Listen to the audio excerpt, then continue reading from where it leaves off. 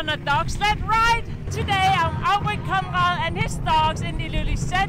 I have around 25 adults and 6 puppies.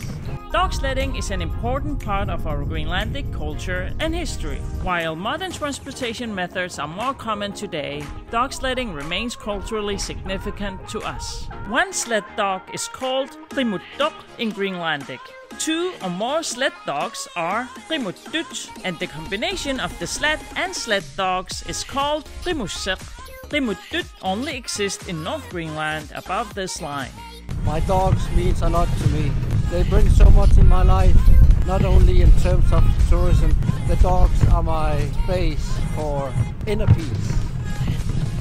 If you are in Ilulissat, contact Konrad for an amazing dog sled ride.